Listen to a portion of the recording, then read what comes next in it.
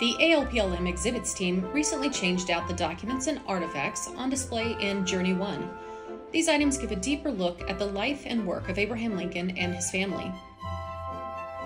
Stop by the museum to see one of the few surviving personal letters between Abraham and Mary Lincoln, a doorknob from the Lincoln Springfield home, Willie Lincoln's letter to a schoolmate about his vacation, a letter that gives a glimpse into Mary's relationship with her big sister Elizabeth, Surveyor Abraham Lincoln's report to a client, a brick likely sold at Abraham Lincoln's New Salem store, Abraham Lincoln's written advice to an aspiring lawyer, and William Herndon's dinner bell and glasses.